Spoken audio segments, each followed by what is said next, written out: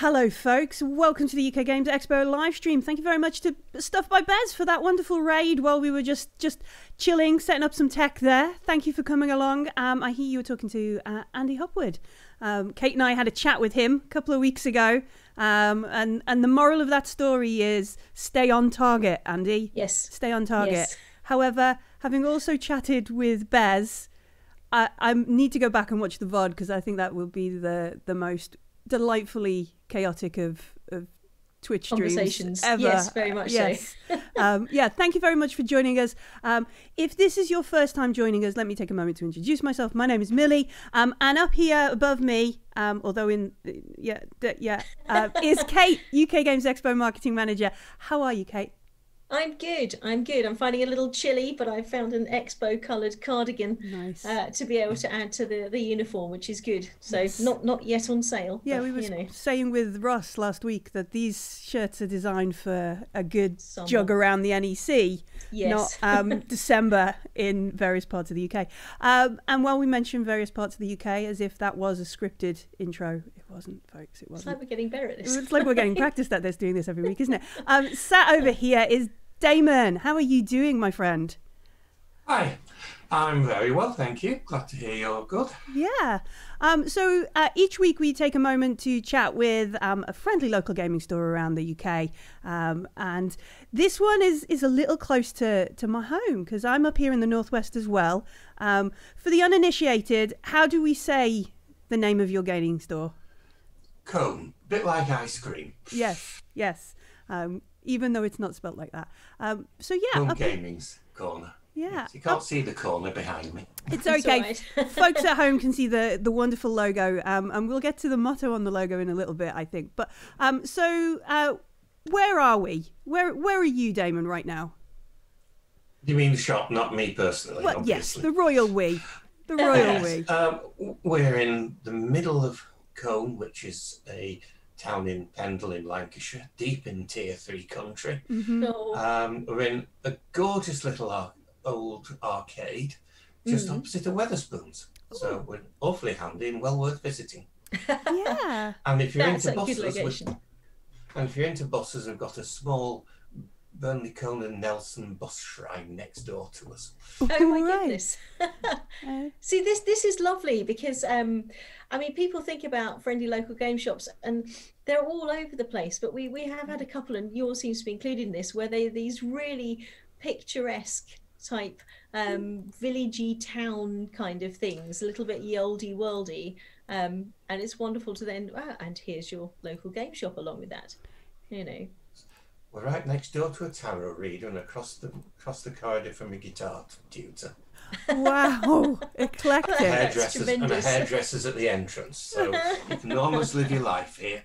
Oh, that sounds delightful. That's splendid, or at least get advice on it in random ways. How long has Gaming Corner been there then? How long have you had this wonderful location? Right. Jason and I have been at Colne Gaming Corner for just over a year, but it was owned by somebody else before we took it over, and that's had quite a long presence for been in that little position for 7 or 8 years. Wow, that's amazing. But for us it's a new venture. Yeah. So it's about a year on. So have you always been interested in board games and card games and things, or is this an exciting new world that you're getting into? Me, I have been into board games since I was about 5. Wow. Developed my own little war games when I was in my teens, and when I eventually discovered D&D and originally Tunnels and Trolls when I was early 20s, I got my whole world changed.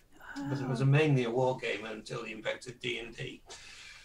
That's tremendous. That's very, very cool. When you say like wargaming, do you mean like the battle recreations, like traditional with like the nice hills and the wonderful little trees and stuff? Originally, that's all we had. I did Napoleonic war games and ancient war games, and then eventually I did real war games as a member of the Sealed Knot. Battered people with sticks. Yes. running around the countryside. Yes, It's tremendous. Sleeping under cannons in Scotland. It was grand fun.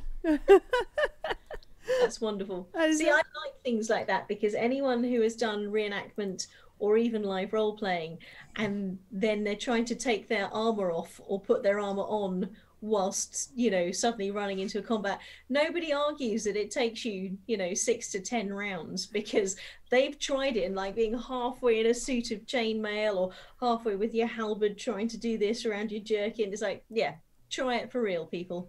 And you can't really fight 25 orcs with one man and a sword.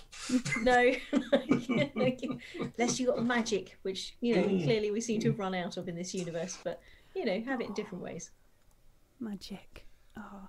So from there you got into Dungeons and Dragons, not to start an edition war, because clearly I've got opinions. I think I'm of the same opinion. Yeah, we. So was this the first edition you kind of got into, the AD&D? No, I got into Tunnels and Trolls first. Tunnels and Trolls. Yeah. Yes. Yeah. And then into basic D&D. Bear in mind, I'm very, very old. I'm a Nonsense. 600-odd-year-old elf. So was that with family, or was it with a bunch of friends? Like, I started playing Dungeons and Dragons and RPGs actually in school, and it was my design teacher who gave up a room we could go and play in, so long as he was also allowed to play in the campaign. That was my introduction. Where was yours? Well, I came through the War Games Society in Blackburn that I was part of. And we started thinking, it's all very well doing Napoleonics and Ancients, but let's put Magic and Lord of the Rings in it. And started making our own bits of rules for it. Yeah. And then found Fantasy War Games, and then found Chainmail, because Chainmail took us into Dungeons and Dragons. So that's very cool. So you started to homebrew like your own kind of rules for putting monsters into your miniature war game. Wow. Yeah.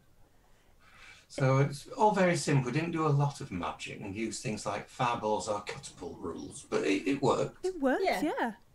Yeah, very much so. See, I like this because people sometimes look at the historical gaming and say, oh, no, it's all old hat and things. It's like, well, no, because this is where Dungeons and Dragons came from. This is where Tunnels and Trolls came from. This is where people were messing around with this before, you know, everyone put it into an actual gaming thing. So it's massively important to the gaming industry in that here's your tactics, here's your things, which now are leaching over into more tactical board games and more strategic board games, as well as, you know, general role playing. So I think that's tremendous. We should do an article on this, Mills. Yeah. Remind me. Yeah. The history of. Yeah, the history. Speaking of articles, I think this is a great thing to put in a program. And later on, me and you will have a quick chat about 2021. Yes. Spoilers, but yeah, put a pin in that. Yeah. So from there, with adding it into and then you got into Tunnels and Trolls. Was that like just because sometimes it's too cold to go out and reenact, so let's play some Tunnels and Trolls? Or did it turn into like all of your week was encompassed with some form of gaming? Well, it got complicated. It always does. I started off just playing Tunnels and Trolls about 50 miles away in Blackburn, because that's where the war games were. I then found a young lady in Manchester and went playing with the Manchester Dungeons Society, Manchester University. Yeah. Which then took me across to Liverpool, and a weekend or a week would be Blackburn on a Thursday, Manchester Friday, Liverpool Saturday and Sunday, and then we brought it to Colne at one point, and then back into about 5 or 6 days a week was played, some variation of it.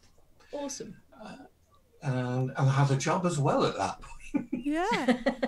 I mean, I speaking as a northerner, not so far from yourself, I know like this sort of like hopping between towns and stuff is not necessarily unusual for ourselves up this way, because we are spread out. We do have some lovely countryside around here, which also necessitates like I jolly off to Manchester sometimes to play Dungeons and Dragons and things there, and I've been over to Liverpool for some games and things and tropping around. So this is not necessarily unusual, but it does give you like a wonderful like extended family, doesn't it? Really. It also gave us a wonderful selection of places to go because we all use the same rules based on the same campaign. And something like a 30 or 40-mile radius, you could go anywhere with a character and play. Oh wow, that's and very it was cool. really quite good fun. That's epic. And that's tremendous because that's the leading. Sorry, go on. I was going to say I've lost sound on somebody, but I don't know if that's. Oh no. Sorry. That's it. You're back. Oh, there we go. Phew. So that's interesting because that's very much the living versions of games that they do now, whether it's like the Pathfinder and even the L5R kind of Legend of the Five Rings and things. They're all these live living games where players move around, you play with the same character or same set of stuff, and it influences the game, and that's tremendous. But all these kind of things were happening way before this formalization again. Indeed. And as university students are, they were keen on clever things, so they had the Dungeon Masters Guild, and you were accredited Dungeon Masters and would sign up people's sheets saying that's all right. Oh wow, that's amazing. And it really cut down on people having 30,000 artifacts in the back pocket. In one hand, and then with the other hand, it's like, come on, guys. Yeah, so it's a little like, I mean, it's a really interesting thing. It's a little bit like Adventure League now, and which is the organised play for Dungeons and Dragons, and Pathfinder Society. They have log sheets where they've literally formalised what folks in the gaming community are doing themselves. That, no, I've definitely said they can have this +3 Vorpal sword. That's all good. All fine. Yeah. They legitimately had to die twice to get this and that kind of stuff. Or whatever. Sorry. No, go for it, David. We then linked into something called StabCon, which you've probably heard of if you're in the North. I have, yes, definitely. I have frequently suggested they change their name because it sounds a little murdery. No, it's because originally it was a diplomacy convention. All backstabbing. Yes. So Monday night I still play online with the guy who created StabCon, Dave Waring.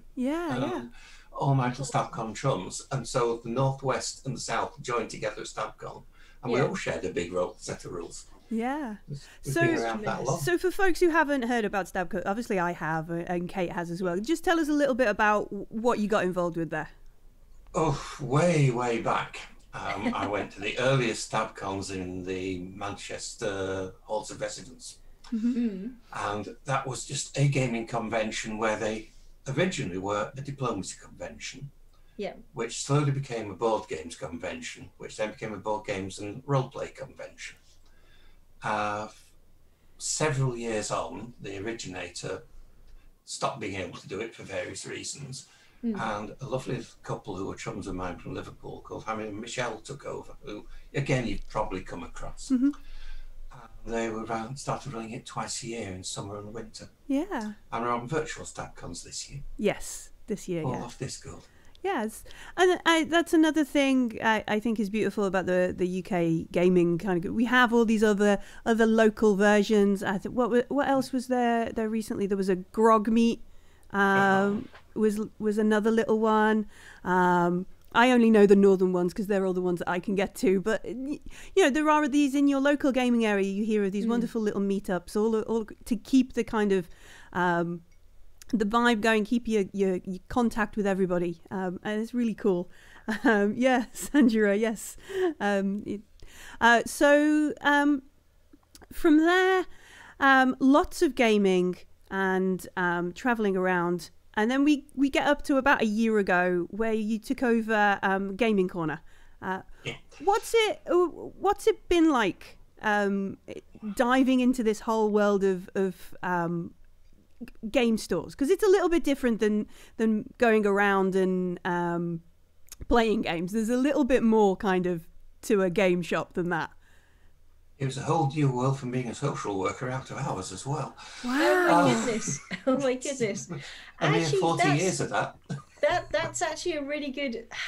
So having that level of emotional intelligence with people, I think that's a massive bonus for anyone interacting with people especially in a retail environment, but with a gaming shop. I think that's a tremendous background, because one of the things that's that games unite gamers is that there's often people who aren't necessarily that great at talking to other people, or being out of doors for any length of time, or being with lots of people for a length of time. But actually gaming seems to take that and say, hey, here's a framework in which we can do all of these things and interact with everybody who says that going outside is normal, and it normalizes the whole thing. So as a social worker, that's got to have been a great help with that whole invitational thing for people. And it was indeed. But let's say I'm the backing. Jason's the arms, legs and face. I'm more the backing of the company. I retired. I had a retirement fund. Jason needed to take the shop somewhere else as it was, instead of close it down. So I backed it. Oh. He knows more about shops and stock and things like that than I ever will. Yeah. And he's a very keen gamer himself. He's been around and came to it from computers, I think. I mean, that's great in itself. I mean, I've heard UK Games Expo directors Richard and Tony talking about how you need two sides with any kind of partnership, because there are things that Richard will do and will do amazingly, and then there are things that Tony will do and will do amazingly. And if they were both exactly the same and operating in the same way, a lot of things just wouldn't be as well considered as they are. So it's great to hear that you and Jason, who unfortunately can't make it today, possibly because he's ready to get back into the shop. Yeah, he's being very busy at the moment. He has a lot happening today, delivery day, first day back after a month of lockdown. Awesome. That's awesome. So I've left him being busy and I'm just being the front piece. You'd be our media darling. I love it. We have, and we'll show the folks at home, there's a lovely photo here of group of folks sat around a table. It looks like they're playing maybe Magic the Gathering, or perhaps I think it's Dungeons and Dragons, actually. It looks like there's 1, 2, 3, 4, 5, there's like 6 folks around the table, and you can see the Kaladesh little airship that from the Magic the Gathering, so in a normal time, in a normal situation, do you have lots of events in the gaming corner? We do. We're quite lucky the way we're set up. We've got one room which is, if you like, where the counter and all the goods are, with the demo table, so we can teach you how to play them there. They have like a side room which will take up to 20 odd people in non-COVID times. So we can run little Magic competitions, enough space for 2 or 3 Warhammer matches, which whatever you happen to want. At the moment, it's a bit different because we can't have people in the back room at all. Yeah, we have to spread out and keep ourselves safe. But you mentioned there a couple of different things. So you have Magic and Warhammer and Vanguard as well. Excellent. All these different things. Do you have like regular events for these? Is it like some places have like Tuesday night is Vanguard night, and obviously there's the massive Friday night Magic and Adventure League on and that kind of stuff, or is it? You tell me. Right, we have. Again, this is in non-COVID times. Yeah. We ran quite nicely. We had Wednesdays was sort of role-playing night.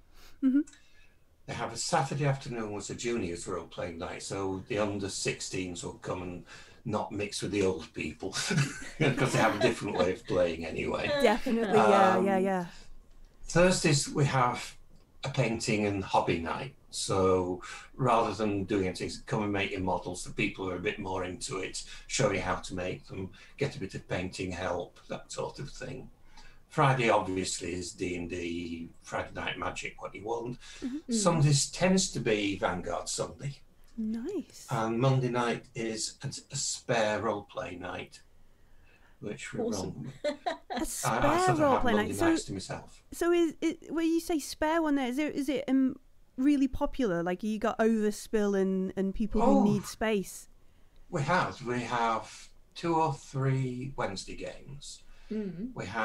I used to run a Thursday night game of Classic Dungeon Crawl, and somebody else ran D&D on the side, and the painters painted around us. Nice. Saturday we had juniors and a senior game going on, plus people playing Warhammer.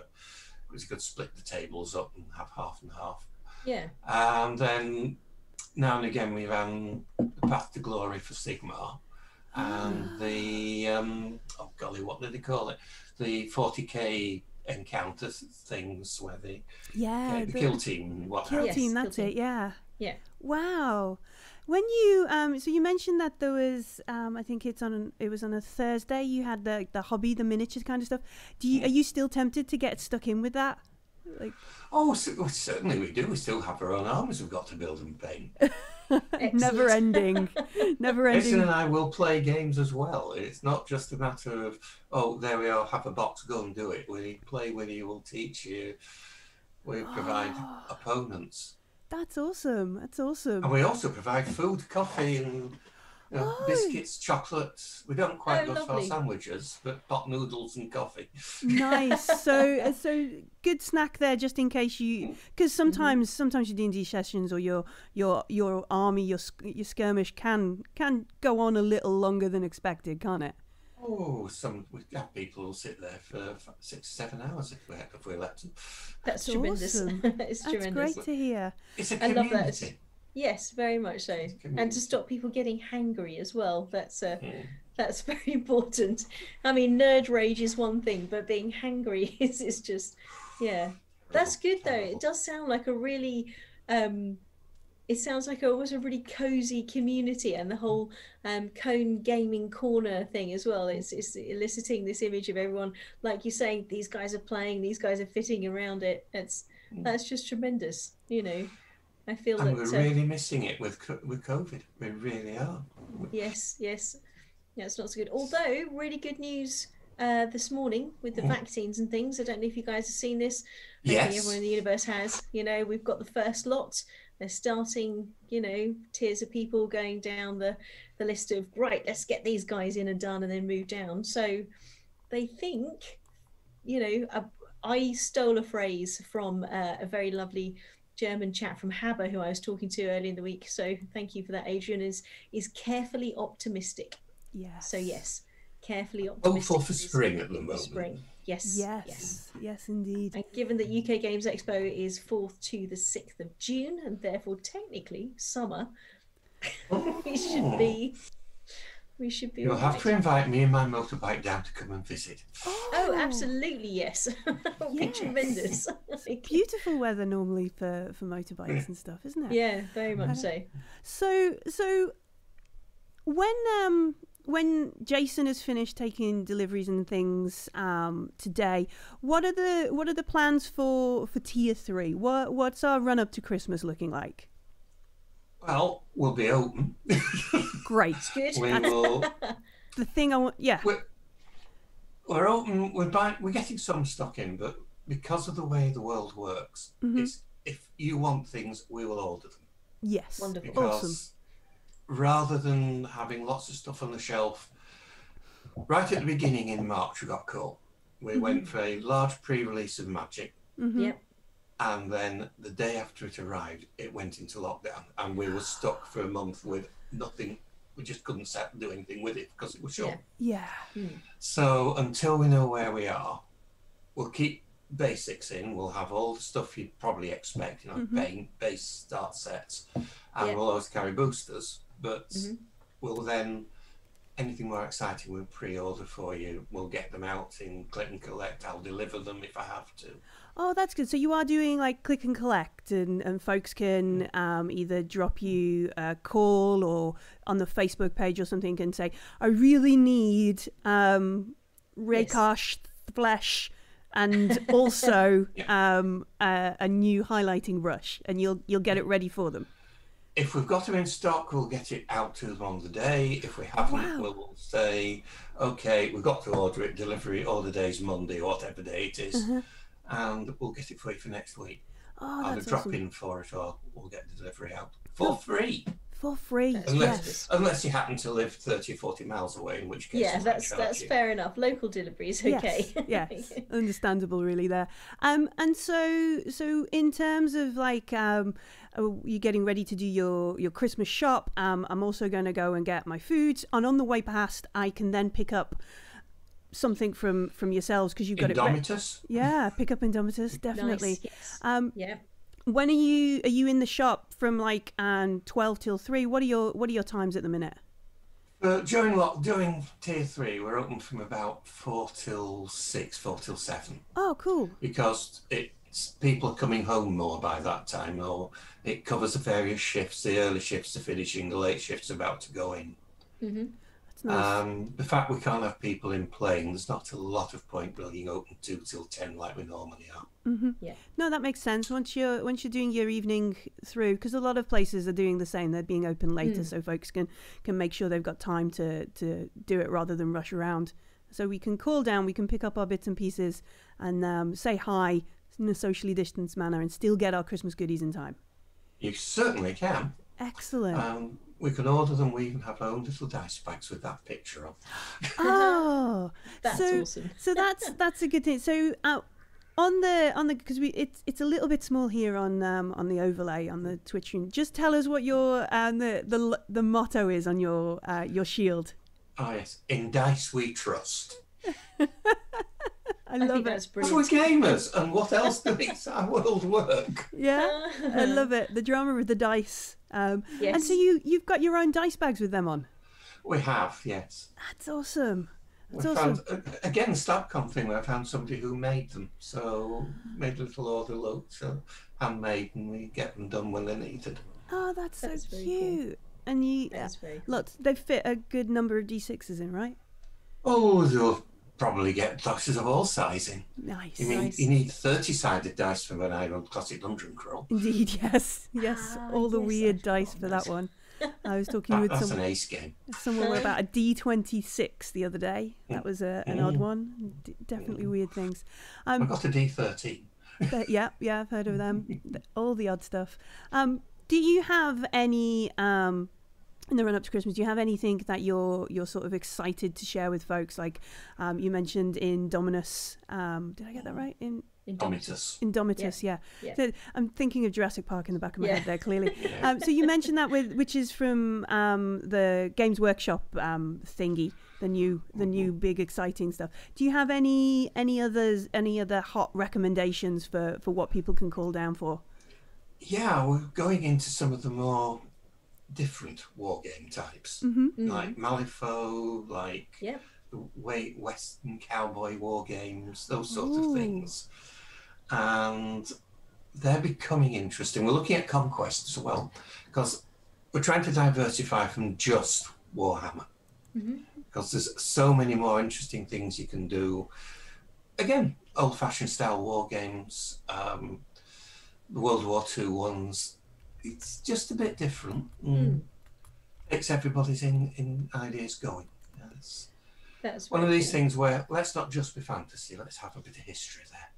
Yes. Yeah. I mean, you're in a perfect position to recommend having your gaming history. It must be great when you introduce people, like I do it myself with RPGs. Like we start with Dungeons & Dragons because it's big, it's great, it's fun, and then we try something, one-page RPGs. We were talking to the Game Shop Aldershot with all their esoteric weird things a while ago, and it's just great when you get to introduce something that you at heart love.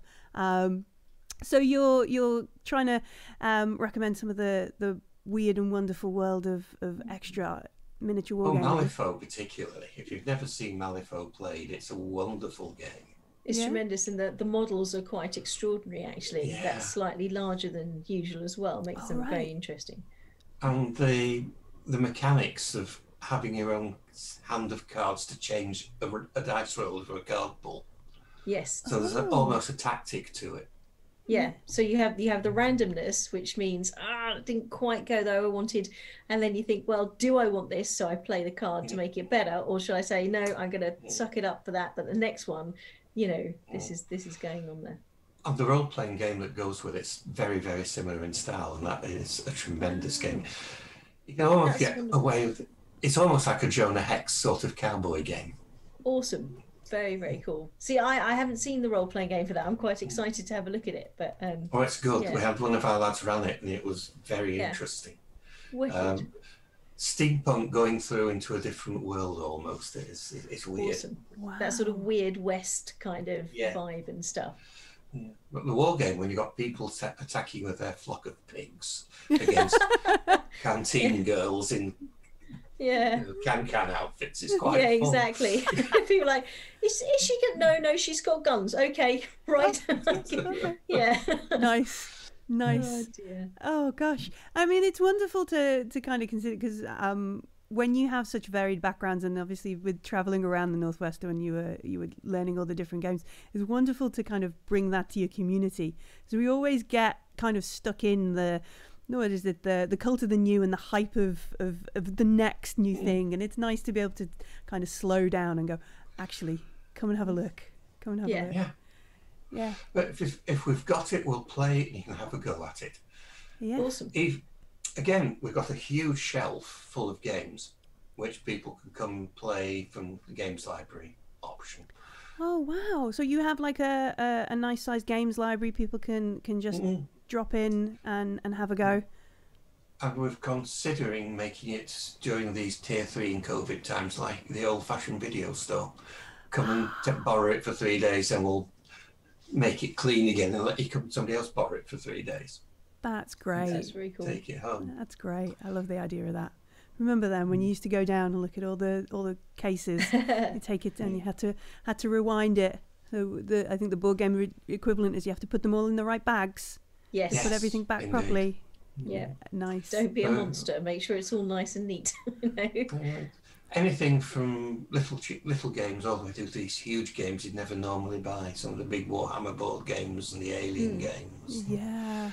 I mean, they are nice big box games, so it is good to kind of have the opportunity to have a go before you take that plunge and go for it. I imagine in those boxes there's much more than you can ever get through in 3 days. But it gives you a feel of the game, though, a lot of the time, which is the idea. Yeah, that's a great idea. That's a great idea. So it's about £5 for 3 days if you're interested. Nice. Ooh, nice. Yeah, That's very cool. It's a good plan. I think that's very. I'm liking it.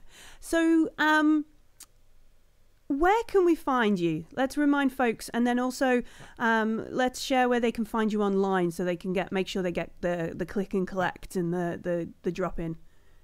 We're on Facebook as Colne Gaming Corner. We've got a website which is colnegamingcorner.co.uk, and we are in the arcade opposite Wetherspoons going up the hill in Colne.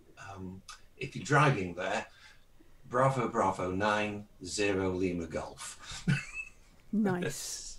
Yeah, it's practiced that repetition there, wasn't it? Well, so many people want to know where it is. We've got parking for half an hour outside, or you can park around the back of Wetherspoons all day. Oh, great. That's good. That's good.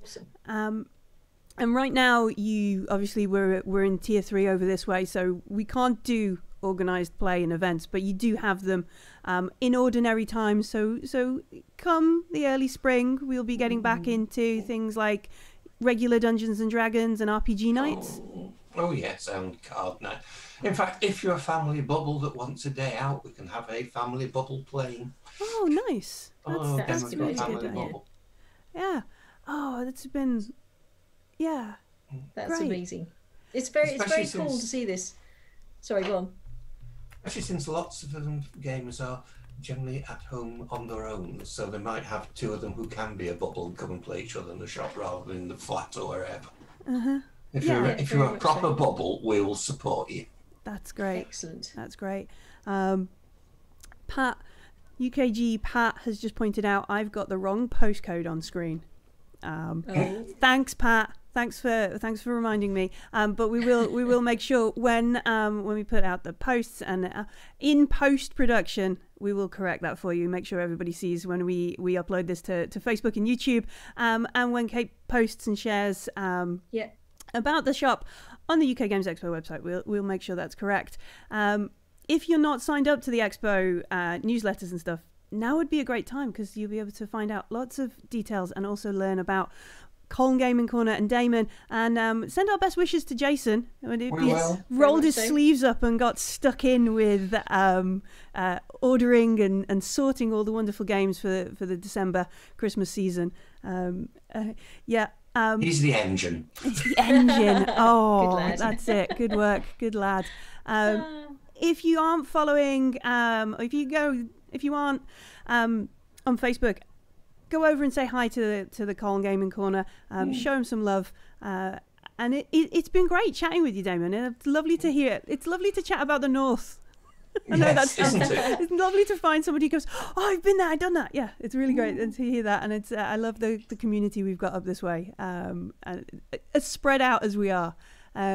We're going to take a short break now to change over, and then me and Kate will be back to have a little bit of a chat about some of the social media posts we made recently, because it's the start of December and that's normally when things happen at Expo HQ. So we'll be back in a moment or two to chat about that. It's been great chatting with you, Damon. Thanks very much, folks. Don't go away. Thank you. Goodbye. Do you want me to leave? Do I just leave? Are we off? Oh, why is it not? Right. No, it's all right.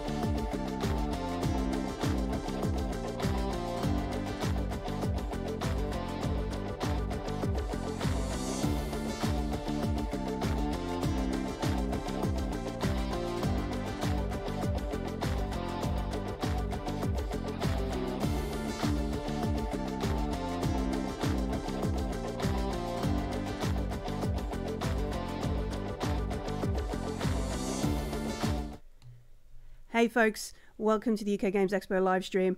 It's me and it's Kate, UK Games Expo marketing mate. We've moved around. It's confusing. We have. So I want to take a minute now to talk about some of the things that we posted. Well, I say the royal we. It's Kate and the frog in her pocket. And that posted on the Facebook and the Instagram and the Twitters and the website and in the email, all the places where you can normally Discord, find, LinkedIn, yep. Because it was talking about 2021. Normally, we're on the 2nd of December. Normally, round about now, Tony is frantically coding things, checking things are right, also trying to prep for Dragon Meet. And whatever game he's running and or playing there that weekend, and switching on application forms and ticketing and all this kind of stuff. But it's a bit of a quiet December. What's going on? So because of the lockdown, because of the tiers, because of the virus in general, I see the virus has taken on a capital letters sense in the last year or so. We are not sure what we are going to be allowed to do. Now, as of this morning, there's been really good news to say that we've got some vaccines ready. Not we, but the country has vaccines coming to them. And hopefully we can start the process of getting everyone beginning to be getting a build up an immunity to stuff, which means that people can be out and about. Because they can be out and about, we are carefully optimistic about attempting to run a physical show for 2021. So the dates of the 2021 UK Games Expo are Friday the 4th to Sunday the 6th of June. And as far as possible, we are going to do everything to run a safe and as good as possible 2021 show. Now, whether that's going to be actually everyone's good and this will be a normal show as usual with absolutely everything in it, that would be amazing. We'd really like to do that. Yes, please. Or whether it needs to be actually we need a bit of social distance and therefore the aisles are going to be bigger. There's more distance between people. Maybe we can't sell quite as many tickets. We don't know. What we're aiming to do is the best possible physical show which is safe, which is fun for everybody, which is all part of the guidelines that we have at the time. Because again, those are likely to change in the next couple of months. So it's pretty much a watch this space. We would very much like to run a physical show. That is our aim. We are planning for 2 shows at the moment, one which is mostly normal and one which will be at a distance. And it's a case of keep informed, keep in touch with us on social media, make sure you sign up for the newsletter, see what's happening, because as soon as we know and we have a plan for things, we are letting everybody else know. Okay, so it's not like we've forgotten to do it. No, we've forgotten to put tickets on because we're having fun eating mince pies. It's good. We're just playing all those board games that you guys send us each year. You know, and it's not that it's not going to happen. We are planning for this. It's all in hand, but it's just that taking a time to get it the way it should be. Yes, to get it right, to get it safe, to make sure that everything is assessed of how do we get this to work? How do we play this thing safely? How can we make sure that people are confident and mindful of each other? How do we make sure that all of the staff and attendees and exhibitors and everyone who's there, how do we make sure everyone's safe? And we do this every time anyway. We have a big safety thing to say, here, how you do it. And here's our volunteer training to make sure we do that, which we as staff also have to do. But this year it's kind of like, right, well, we've got this as well. So what can we add in? How do we make sure that this is the best possible UK Games Expo in the safest possible way? Okay, that's awesome to hear. I'm relieved now. I was panicking. Yes. Best ways to find out are to sign up to the newsletter. Yes, which you can do from our website. You can also have a look at us on Facebook. We've got quite a big following. Yeah, and then also Twitter and Instagram. Yes. If we're on LinkedIn, for anyone who wants to go through the grown-up version. Nice, that's exciting. If folks have got questions or they just want some clarifications, what is the best place? Is there an FAQ coming? So we normally try and put all the FAQs on our website because we can't. So last year, 2019, we ran a show with 25,704 unique visitors. That's quite a lot of people to get through answering questions, even if only a third of them want to know stuff. So we normally have FAQs on our website. We are updating those at the moment, but again, until we know more, we're not sure what's happening. So keep in touch on the news page, have a look. If you have burning questions, try and answer them through the form in the website. That's probably the best way to get us. So through the website where all the up-to-date information is, and when we have new information on the website, we'll mention it on the socials. Yes. Excellent. And tickets currently look like they're going to be released at Easter. Easter, okay, cool. That's the plan. Excellent. It may change, but that's the plan. That's the plan. Right. Thank you for that. I'm relieved now. Hope everybody else is relieved. And if they've still got questions, now we know where to go and find them. We're going to take a moment to add in some folks from backstage. We'll be back in a minute or two, a few minutes, with Cubicle 7 and talking about some exciting things. So don't go away. We will be right back again.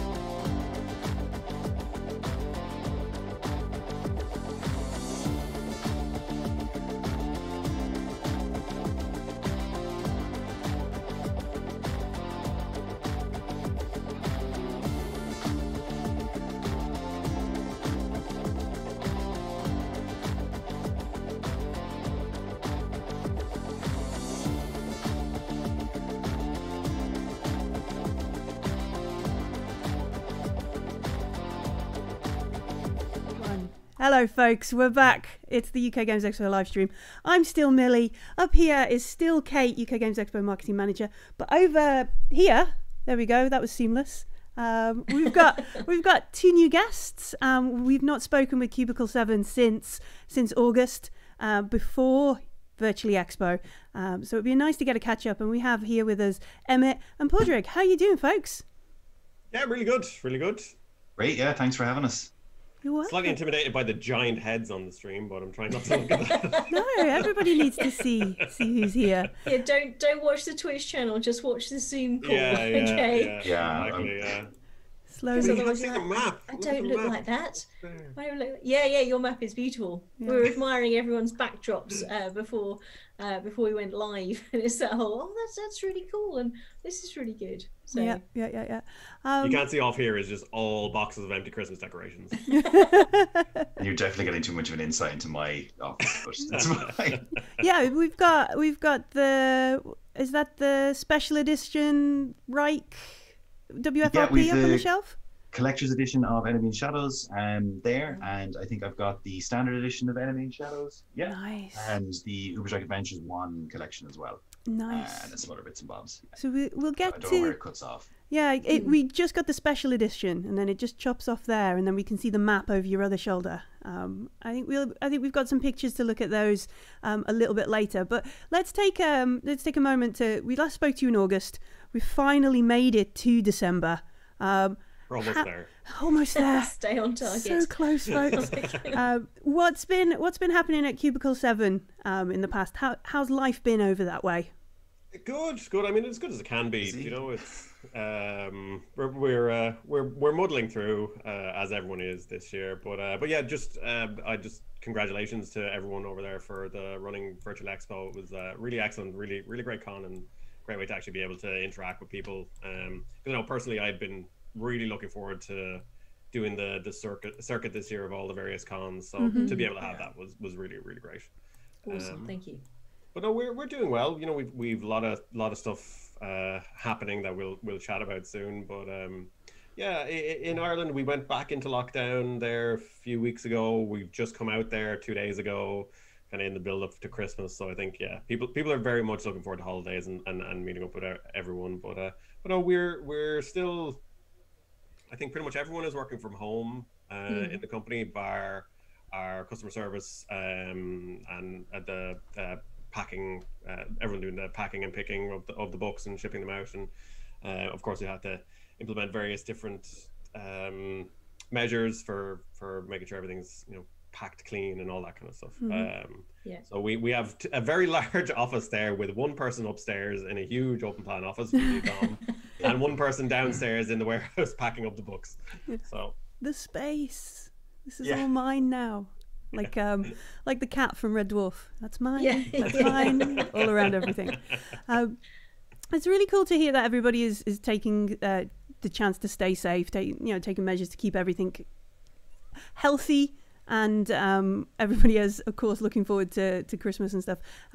I wonder how much of lockdown and having to be socially distanced and far apart was into what you're about to launch or have launched, virtual tabletops. Yeah, so we launched the Foundry VTT with a lot of fantastic work done by Mooman, Russell, and we launched on Roll20 as well. Park, you might chat about that. You've obviously been a bit more involved than myself. Yeah, sure. So I mean, there was great. So the lockdown did affect everybody's priorities this year, and obviously we wanted people to be able to play our games in as many formats as possible. This wasn't the year to be, restricting everyone to enclosed tabletops for obvious reasons. So we managed to get some really good, I think, official VTT support on Roll20 and on the Foundry. So they're two platforms. They both do things a little bit differently. I think if you like one, that's probably the only one you want to use. So we're trying to be in as many places as possible. So as you mentioned, Mooman, Russell is his name, did excellent work on I'll just always know him as Moon Man because of Discord. But that's It's very much a gamer thing. You're never your actual name. It's always a variation of things. You know, exactly. So he did an excellent module for Warhammer Fantasy Roleplay on the Foundry VTT, and we're really happy to be able to integrate that in to have official support and endorsement. So that's been going really well. He's got the core book on there. He's got the starter set. He's got Enemy in Shadows on there as well. So there's a ton of stuff, and the keys are available for that from ourselves. You could get, like, only the GM needs to actually purchase them. You get everything that you would get basically in the PDF, but suited for VTT. I think they're a really good way to play the game, play Wolfrop right now. Rough Nights is on there as well, actually. And Rough Nights is on there as well. Yeah, exactly. Fantastic. So you can have your if really you want to nice explore the clock. Tree Feathers. Yeah. Oh yeah, the clock was fun. We were kind of experimenting with what things we can do for VTTs that we couldn't do on the tabletop. So there's a little clock, and you can increment it to show the time. Because anyone who's played that without spoilers will know that there's several things happening on key things at key points. Exactly. Key schedules. So everybody needs to know the time because somebody is going to burst out of that room at that time to do that thing. It's really nice. Graham did a very interesting job with that. With how those scenarios are written, and they come out so well. And then on Roll20, which I think is like more people might be familiar with, we have the core up right now there as well, and we will very soon have the starter set and Rough Nights Hard Days available on there as well. So that's another good place to dive in and enjoy Warhammer Fantasy Roleplay right now, given the times we're living in. And Roll20 is very nice. You only need the browser. There's no client to download. It's another experience. It's another platform for it. And I think you get like the Character Mancer with that and tokens and all that kind of stuff. You get a lot of tokens, and you get the character sheet, you get the rules and so on. The Character Mancer is actually something that will be coming in the future. I don't know if this is, we're announcing for it now. This is now announced. This is just me not remembering because there's too many things going on. Sure. So many exciting things. So if you've made your character in Warhammer Fantasy Roleplay, you know that it's like, I don't want to say complex, but it's got like a nice bit of crunch and detail there. So there will be a Character Mancer Roll20 that lead you through that, and you can make your decisions like, I want to roll this randomly and get my bonus XP, or I want to select from a list of 3 and get less, or it'll lead you through all the choices you need to make a character. And I love Character Mancers, and I love making characters, so I'm very excited about that. Just to be like, it's a really nice way of doing it. We use Roll20. We use it for D&D at the moment, but having something like that for Warhammer Fantasy Roleplay is amazing, because you're like, what if I just tweak this, or what if those there, and actually these are the options. So I'm very much more, normally I like the fluff and the story rather than the crunch, but actually using Roll20 over the last nearly a year, I've got a much better appreciation for the crunch. It's like, that's the thing that goes on there, and now I remember this, and here's where the stuff goes. And actually I find it's a very good way of learning the system, is because you have it here and it sort of holds your hand as you go through it as well. Yeah, exactly. It can take away some of that heavy lifting, as it were, which is nice. Some people enjoy it, and some people just want to get to the story. And part of the narrative I love is again rolling up the random characters and then trying to figure out how they got there. Yes. And I said the last thing to say about it is all that Character Mancer is optional. So if you want to create a character that kind of breaks the rules a little bit, as we've them written, that's fine. We don't want to constrain anybody. So you can make a dwarf wizard if you really want to. That's that's not an approval that dwarfs are magic. I'm just saying you can do it. But no, I think this year and how everything has gone, you can see the response to the release of Roll20 and Foundry has been absolutely phenomenal. I think beyond what we would have expected. It's been incredible. So like it's where people are playing at the moment. I know obviously people were playing online a lot anyway. I mean, I played online even before this. But now so many people have moved their games online. It's important for us to be able to support that. As a GM, I have been largely enjoying not having to take a giant backpack across town with online gaming. It's been really good. The trick is to make people come to you. Well, that means I have to tidy my living room. That's fair, So if I can head out to a game shop and run it there for a couple of hours, they have to do all the tidying up, and that's brilliant. But yeah, the things like Foundry and Roll20 have been a boon to my shoulders, at the very least, to have all that kind of stuff. And with the journals and things on them, where you can look up things much quicker as a GM looking for. I remember the NPC's name.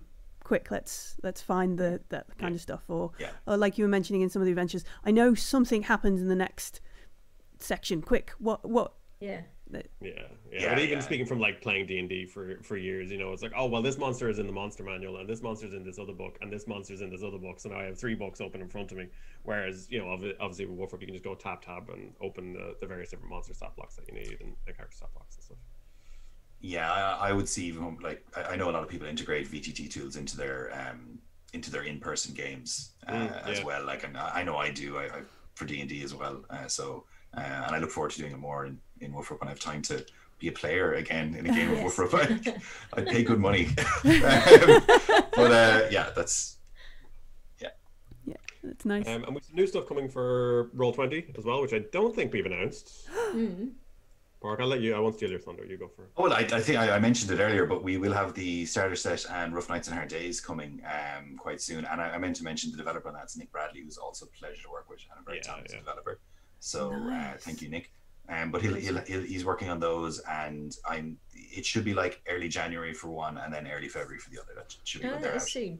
That's good. That's really cool. We're trying to accelerate things along, and it's been interesting to us to find a workflow that works to take our product, turn it into a virtual tabletop with skills and expertise we don't necessarily have in house. So it's been a learning experience, but I think we've pretty nice workflow for that now. So who knows what other things you might see on VTTs from us too. Oh, that's exciting. That's very cool. So with we were mentioning like Wolfrop and some of the campaigns and things. I have mentioned, I think at least once before on stream, the Enemy in the Shadows campaign that I was very excited to receive a while ago. What's happening there? What's going on with more Wolfrop campaigns and things? So, we have to talk about the Enemy Within at least briefly. The Enemy in Shadows is the first part of that. It's a 5-part series. They're each book has its core adventure book, which is all you technically need to play, and that's like a 160-page hardcover book. And then you have the 128-page hardcover companion, which contains like extra stuff. So sometimes it's like careers or more about the various enemies you would face, things for like additional rules, like the trading rules in Death on the Reich's Companion, for example. So right now out in print, we have Enemy in Shadows, and that's available in standard, and it was available in collector's editions. I don't know if there's any left, but that's out and available right now. Death on the Reich is available for pre-order, so if you buy it or its companion now, you get the PDFs, and that's with our printer. We for various reasons, some of them involving COVID, we've moved to another large printer with more bandwidth, basically, to get our stuff through. Because we've been struggling with logistics and print and everything that the whole world has been struggling with in the hell year. Yeah. So we needed to take some logistics steps for that, and I think we've nailed it now. So I have all of the physical dummies for Death on the Reich here beside me. They've just been approved. They're very nice. Awesome. It's so funny when I was on the call on Monday, I think maybe they arrived. And we're like, it's just a blank book, but we're like, oh, the paper is red. Wow. Yeah. So we wanted to. I know that if people have one part of a 5-part collector's edition, they would be very upset if there was like even a slight difference. So we've really been nailing that it's exactly the same. So that's very good. Yeah, so that will be printed and will be on boats quite soon. I think like in January it should be on a boat, basically. Yeah. Wow. So that will be heading to now. There's a whole distribution chain thing that happens then. So the boat will not come to your house. Step away from the letterbox, folks. Yeah, exactly. But step away from the letterbox. They'll be here soon. So the next part is Power Behind the Throne, which every time I do a part, I'm like, yeah, this is my favorite part of the Enemy Within. So I love the enemy working in the Enemy in Shadows companion. Then Death on the Reich, I was like, yeah, Death on the Reich is the best part. And now with Power Behind the Throne, I'm like, no, this is the best part. Clearly. So that's exciting. Awesome though, because you're so immersed in it, and yet you're very excited about the thing that you've done, the thing you're bringing to people. You can't not be excited about it. Like when you. I've been playing it since I was a teenager. It's very exciting. I've been able to bring like some of my professional skills into the development, and I think in the last few months there was a ramp up, and 2020 was 2020. But I think we've hit a really, really good pace in recent months, and we're set to continue that. So aside from Power Behind the Throne, Middenheim City the White Wolf is up for pre-order, and that's relevant because Power Behind the Throne takes place in and around Middenheim. I really don't want to get too into spoilers on the stream, but if you're interested in running Power Behind the Throne, Middenheim is a good buy. That's not the companion volume for The Enemy Within. There's a separate Power Behind the Throne, and it has a companion as well. But Middenheim is a city guide to Middenheim, which is Ulrich's favorite city. It's an ancient city built on the Fauschlag, a mountain that was struck flat by the hand or half of the axe of Ulrich himself.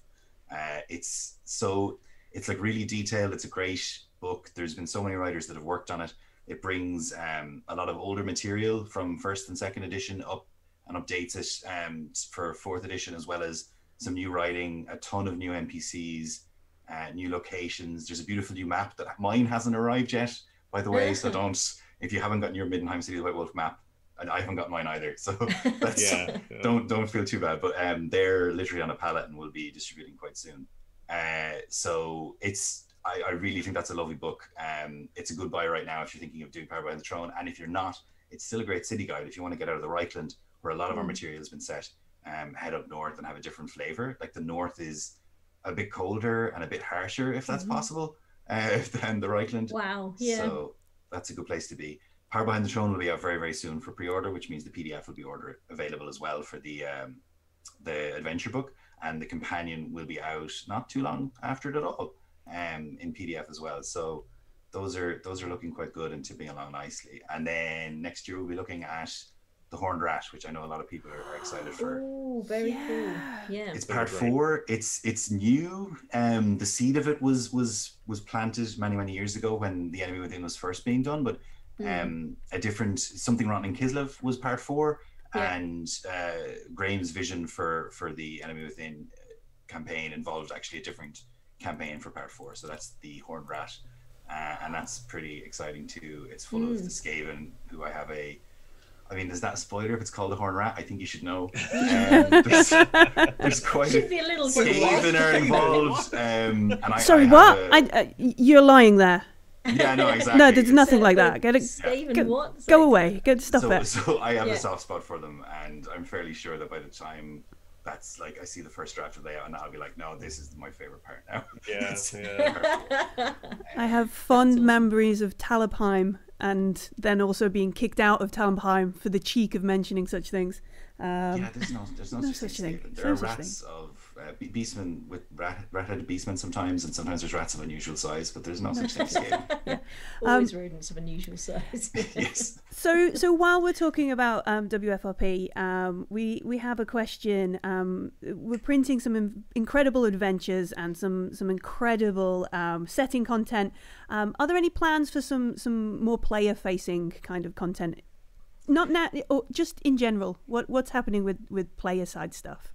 Yes, so players need stuff. Basically, I'm well aware of that. So Archives of the Empire will be out soon. It does have a lot of still GM facing stuff. There's a lot of setting material on a Dwarf Hold, on related to the Lorelorn and related to the Moot, which I think are really, really nice write-ups. The Moot and stuff in particular, I've a soft spot for, because I enjoy the sense of humor that halflings have. I think I share a little bit of it, I hope.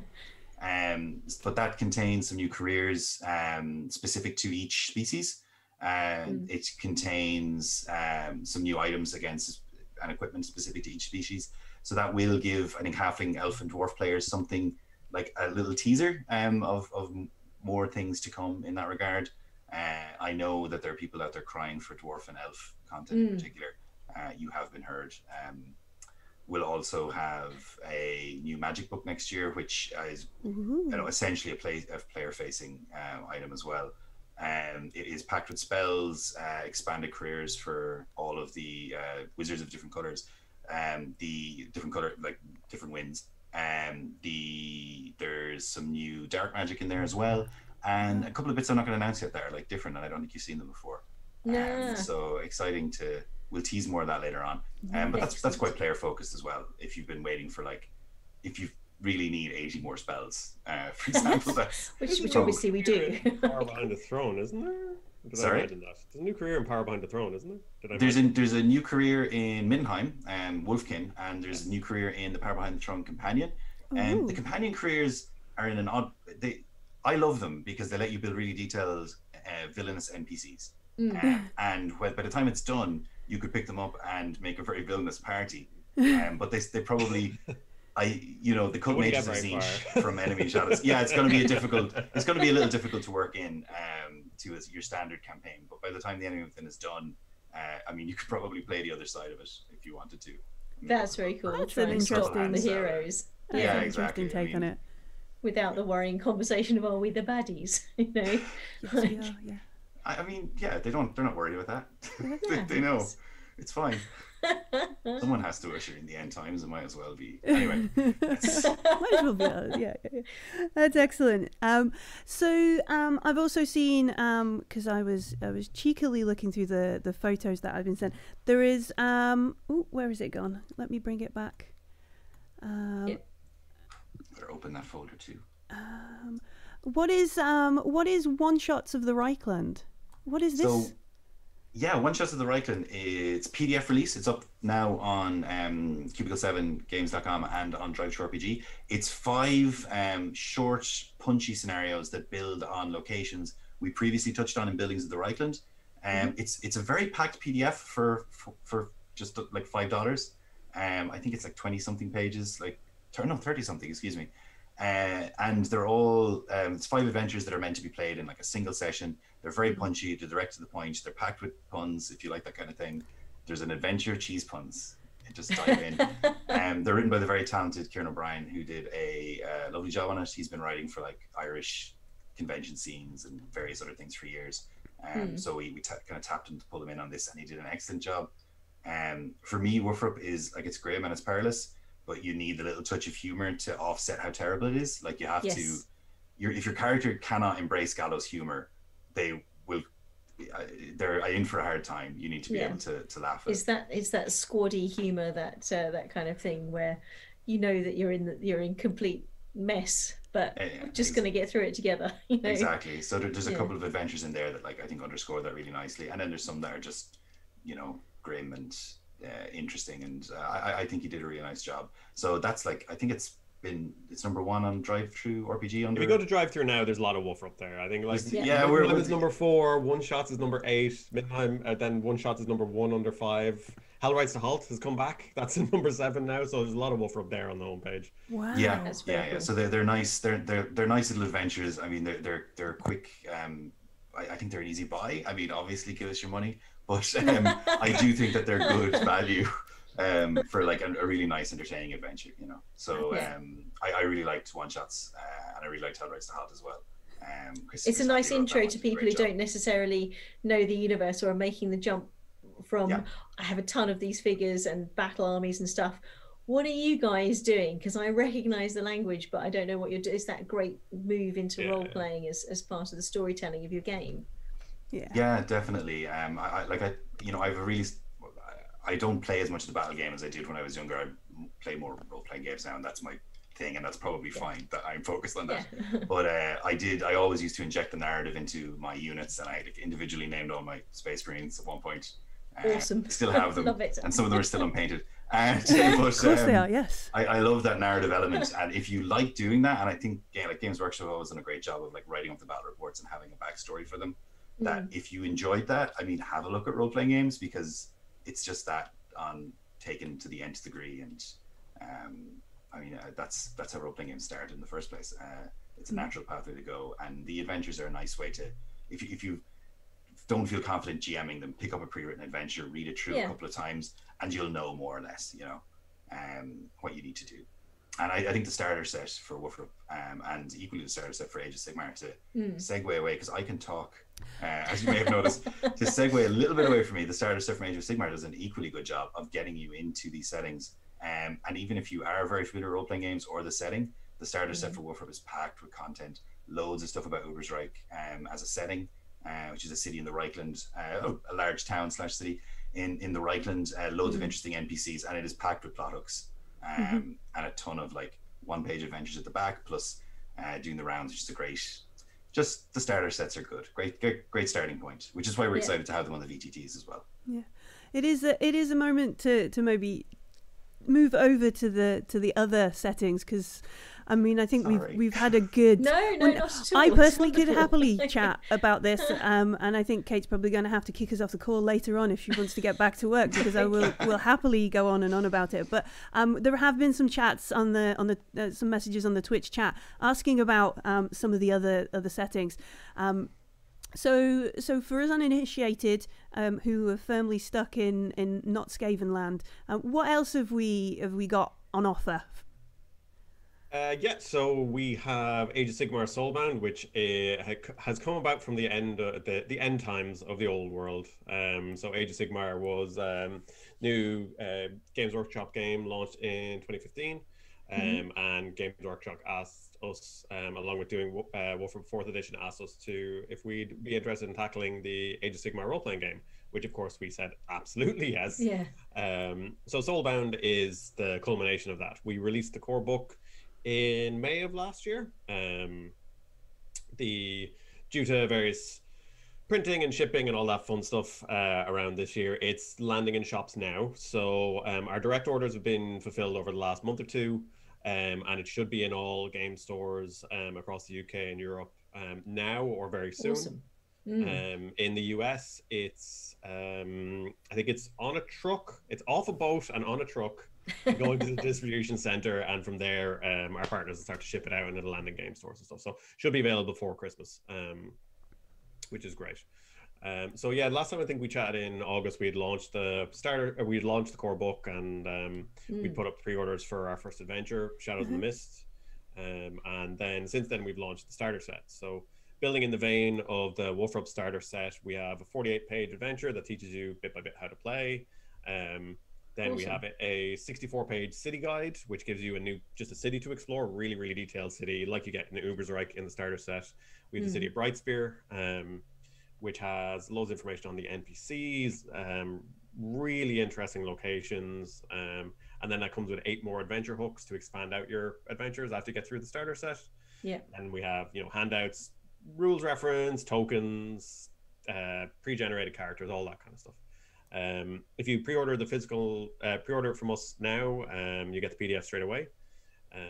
It comes with 8 beautiful Q Workshop dice, who do some incredible work, as I'm sure everyone knows. Are Because dice are those important. the D6s that I have a Yes, picture of? Okay, they are. I'll Yeah, show folks them symbol of now. action on The them. beautiful twiddly. I do like Cube Workshop stuff. Yeah, they're really, really nice. Yeah. So yeah, if you pre-order with us, you get the PDF straight away. If you buy the PDF is only $15, I think, on our own store or on drive-through, which is just ludicrous for the amount of content that's packed in there. Same as with the Wolfrup starter set as well. So that's out now. Again, we've changed to our new printer to help with demand. So that should be shipping, I think, should land in stores late Q1, early Q2 next year. Because obviously with the starter set, there's far more components, and the dice have to get from Q Workshop to the printer has to bag them up and get them on a boat and all that kind of stuff. So they'll be well traveled by the time they... Yes. So yeah, that's the starter set, which is our recent big launch. Going back to when we chatted in August, we had put up the pre-order for Shadows in the Mist, which is our first campaign for Soulbound, which is actually set in the city of Anvilgard. And for anyone who follows the Age of Sigmar battle game will know that terrible things are happening in Anvilgard at the moment. It's not great there right now. No. We think we've got problems here. It's nothing compared to there. Yeah. So if you pick up Broken Realms Marathi, which is the new Age of Sigmar book from Games Workshop, that has tons of stuff in there, which is really interesting.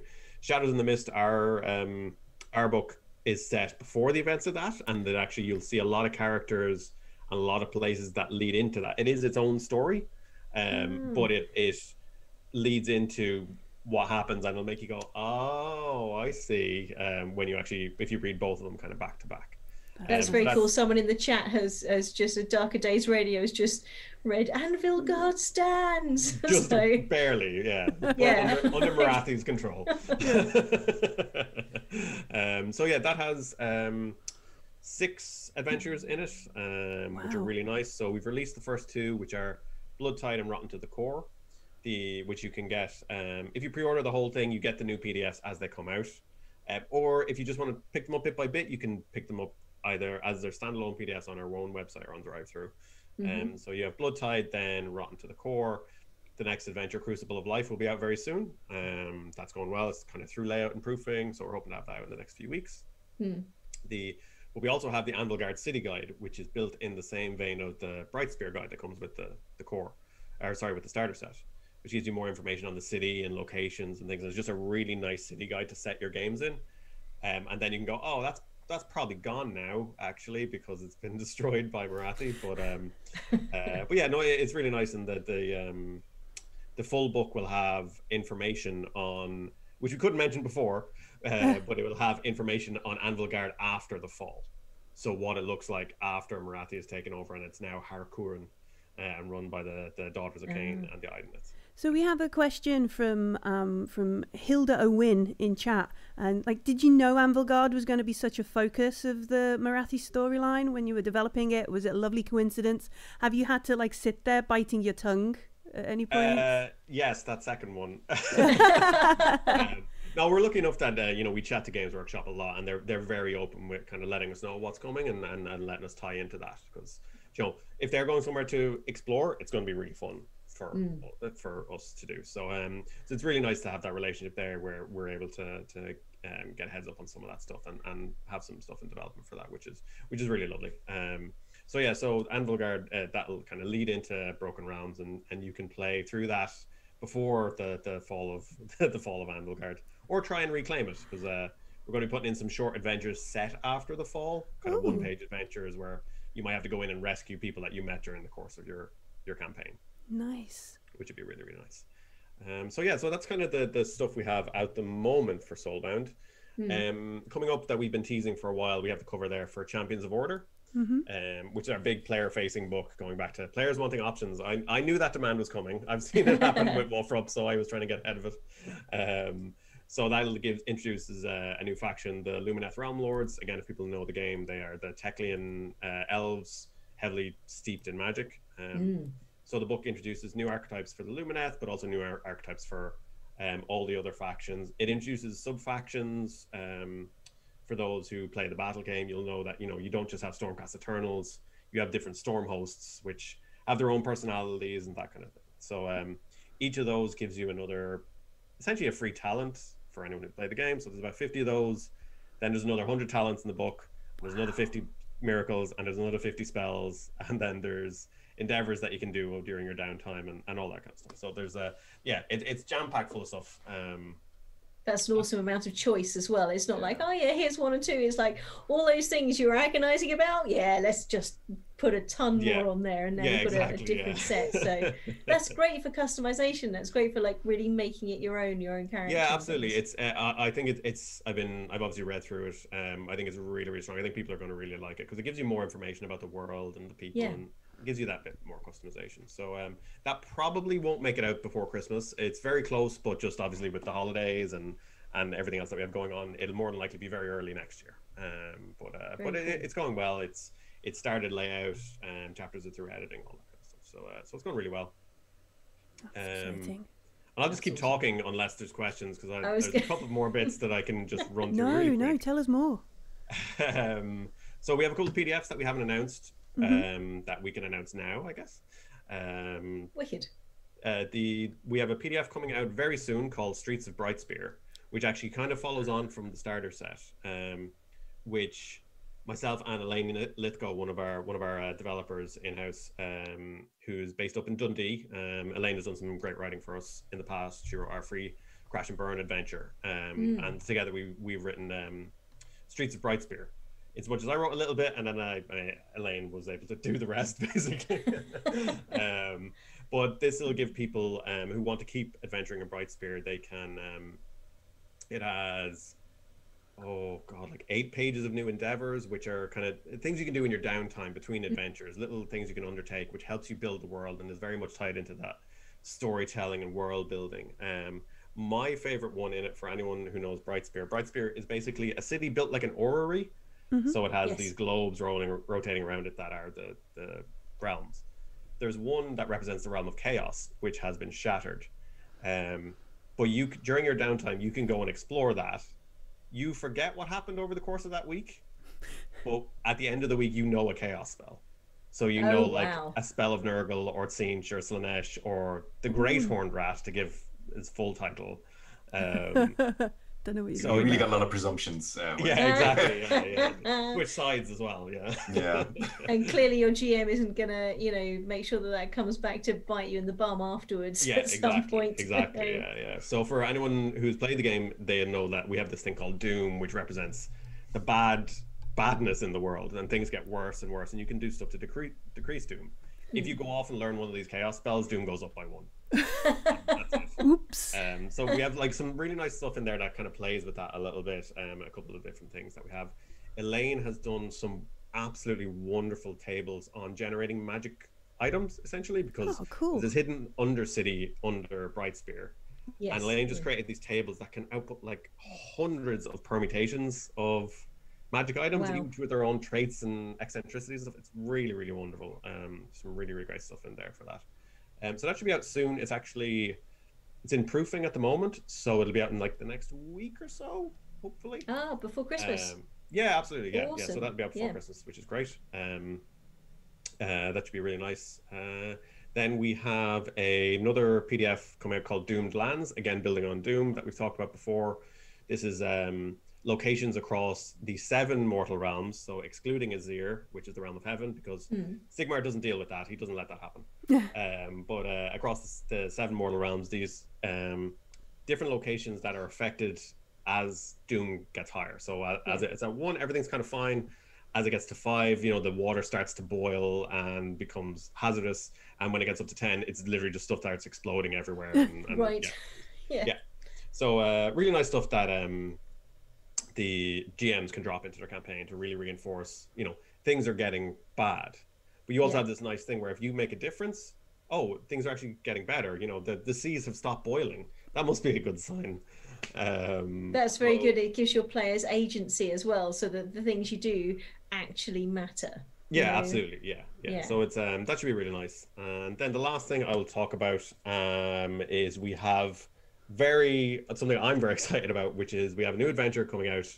And for Halloween, we released an adventure called Fateful Night, which was set in Brightspear.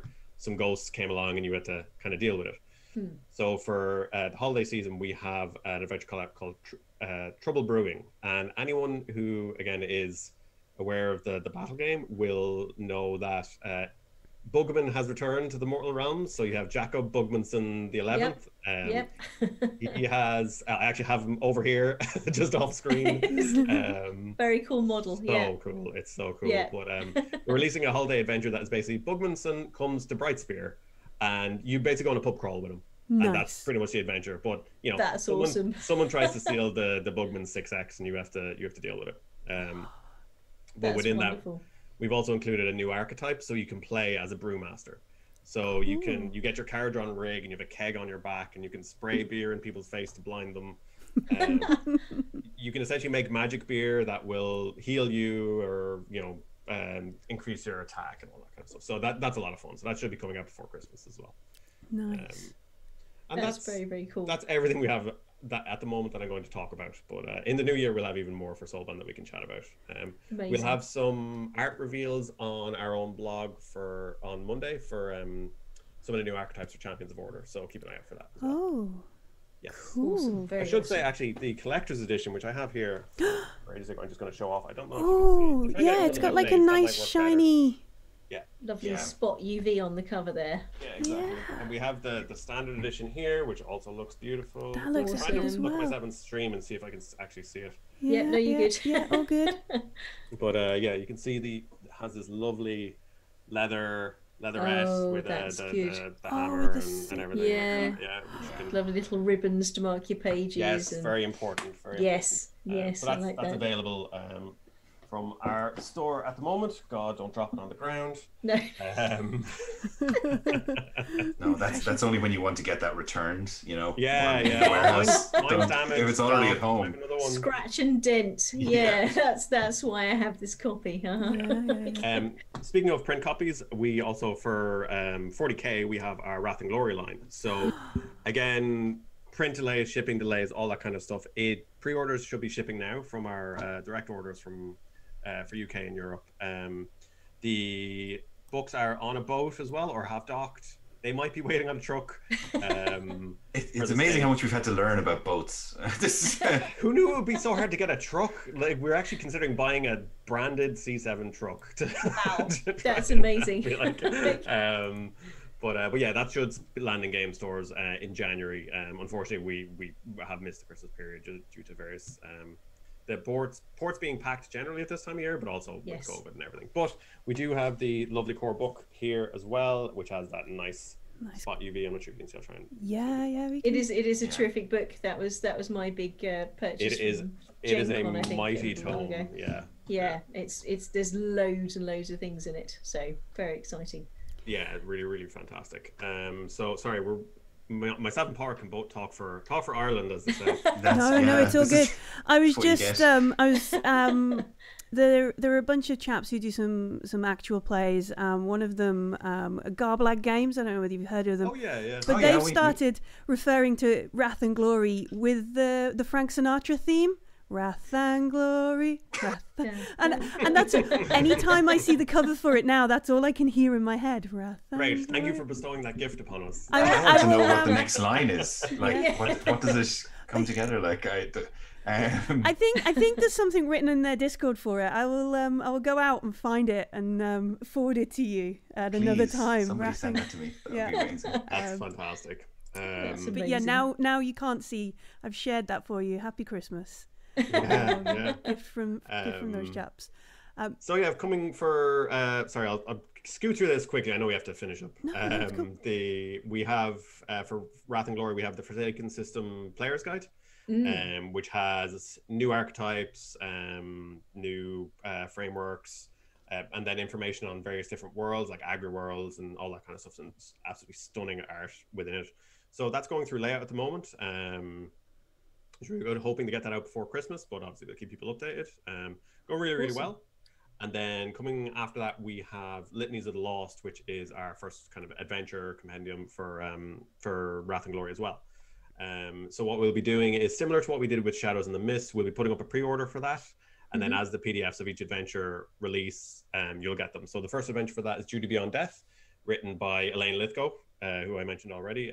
Elaine has done an awesome adventure, which is basically an action horror crawl through a Servitor Manufactorum.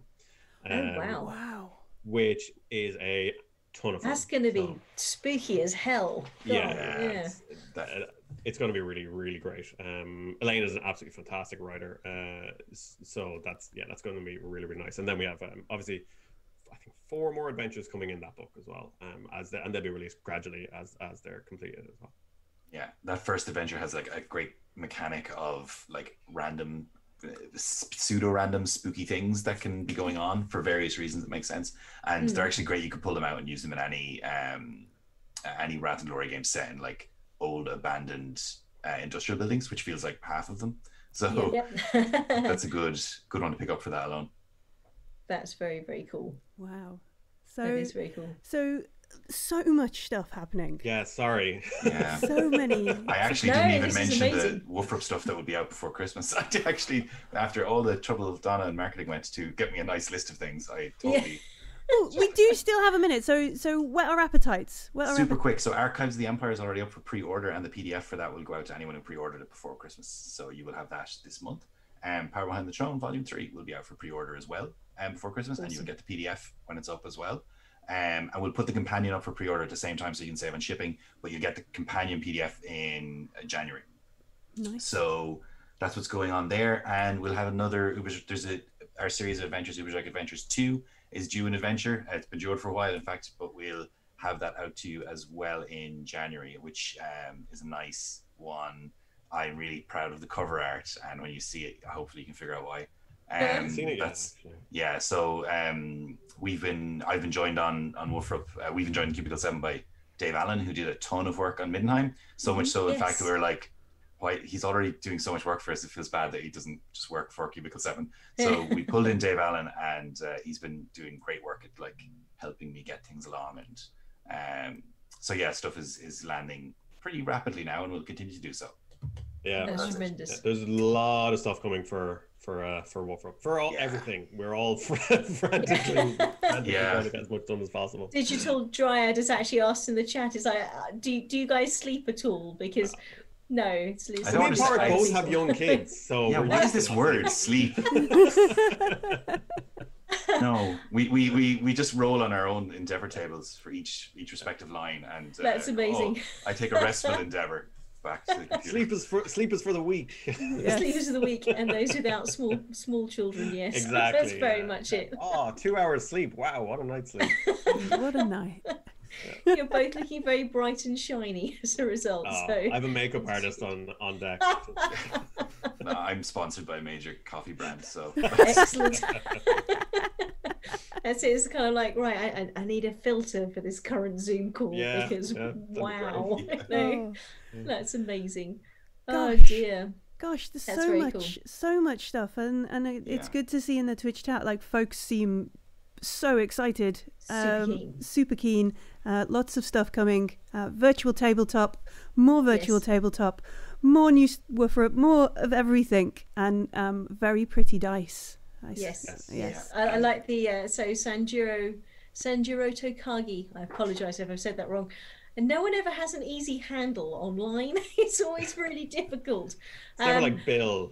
No. And I wanted mine to be Kate, K8 or Katie, but then they're lemmings, it's all changed. So they reckon the next Warhammer game, all the realms, including Chaos, brew their own beer for the upcoming festival. And there's obviously some sort of festival off. So maybe we'll do that one round towards beer festivals, either October next year or summer festivals, as we tend to have. So. Yeah, we have a couple of beer themed actually, because in the Fateful Night there's haunted beer. There's beer that's haunted by like ghosts. Wow, that's amazing. Yeah. So not that we're leaning into the Irish stereotype or anything. It's okay when we say it. Hence my backing away gently. I was going to say that somehow, ironically, via the Fates, myself and Emmett both commissioned the same artist to do different spots for Bugmanson's Ale at the same time. Like within a week of each other, I'd say. It was like, is this the same? Is this what? Easy job for him though. Daniel, who's also did the Midnight map for us as well. Or was like, I need a Bugman's Ale tankard, and then I was like, I also need a Bugman's Ale tankard, but mine is a Caradron one, so it has cogs and stuff on it. Yeah, we just use honest oak from the Dracwall. Metal will keep it cooler. There was a question. But might alter the flavour, and then you've got the whole There was a question a little bit earlier. Is like, are there any? How do you stop yourself from putting in like your characters or favourite characters into your stories, your court books, or do you not resist it? So, or are your characters in these books? Are they now heroes or villains in the setting that you're writing? My characters, my friends' characters, and my kids are in them. Like the starter set character Zan Bamir is an anagram of my son's name. And my daughter's name is in there as well in the core book. So I just put them in. Like my characters' names are in some of the suggested names for characters. I haven't done that. Now I feel like a bad father. I was going to say that Zach who works in Wrath and Glory, one of his playtest characters became Wet Wilgern in Death on the Reich's companion. So sometimes stuff like that happens where someone has a cool idea for a companion or for a character and also have statted them. I'm like, oh, brilliant. In they go. There we go. That's cool. That's cool. Lovely Easter eggs for folks to now work out who is who and what is what. That's awesome. I think we could probably chat lots more and take up lots of time talking about all this. It's a pleasure always. Lunch, it'd be great, right? Yeah. But as Kate mentioned, I am starting to get quite peckish, which means we should probably wrap up for today.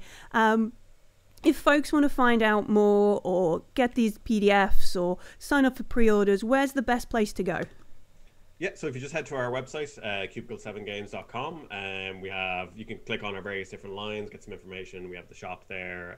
We have news where we always share articles and stuff. Dave, again, did a load of really fantastic articles for Warhammer Fantasy recently.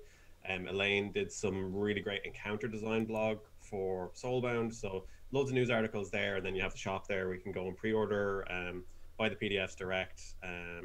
then obviously we have our Facebook, which is Cubicle 7, and our Twitter. I think that's it. I think we might be on Instagram. We are on Instagram. I know. Yeah. I'm good at my job, I swear. And just to throw in, when you buy a physical book from us, you will also get the PDF. And if you buy one of our physical books in the store, we are partnered with Bricks and Mortar, and you should bug your local game store to find out how you can get that PDF. Especially this year. Keep your receipts. It's obviously hugely important for local businesses and GameStop. Yeah. So any support you can give to them, do. And it's very, if you are a store, it's very easy to become the part of the Bits and Mortar. So people can pre-order with you and get a PDF from us straight away. Awesome. Thanks for that, folks. It's been, like I said, absolute delight chatting with you about all the different lines. We are going to go now and get some lunch, and maybe chat a bit more. Get onto the Cubicle 7 website and Yeah, try not to buy everything. Sorry. And we even have other non-Warhammer lines that you can look at. Yes, that's there's also true. Is it Doctor Who? Doctor Who, yes. Doctor Who is we have some news there for Doctor Who as well. I think 12th Doc, and I think we've already announced the second edition. There it is, I guess. Scoops. Fantastic. Awesome sauce.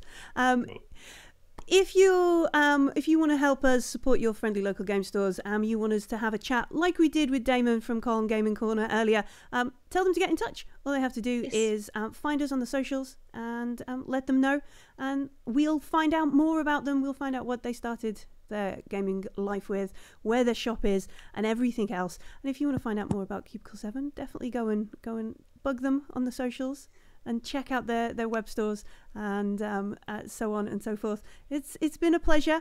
We will be back. Well, Cubicle 7 have got lots of work to do. We probably won't come back. Sorry. We shouldn't invite them back next week, otherwise all these wonderful supplements and new books won't get made. But me and Kate will be back next week with some more people to chat with. It's been a pleasure, folks. Everybody stay folks. safe. It's really, really great to chat. Thanks so much for having Lovely to talk us. to you, chaps. Thank you. Yeah, thanks very much, guys. Bye. Bye all. Very cool. Cheers. Bye.